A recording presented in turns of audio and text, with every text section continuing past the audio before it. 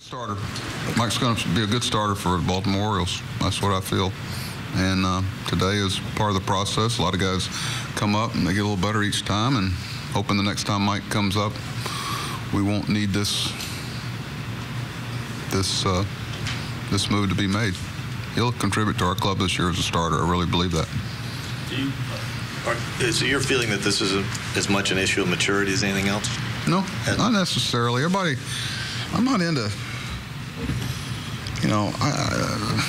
how people project things that people see on the mound. I mean, I'm about the production and games, and I don't.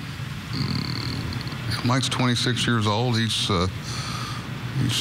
strong mentally, and this guy, if you get to know him a little bit outside the lines, you'd have a little different perception of what you see sometimes. But he knows.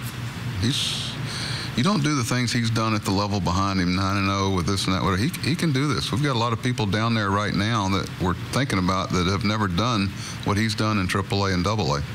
It's there.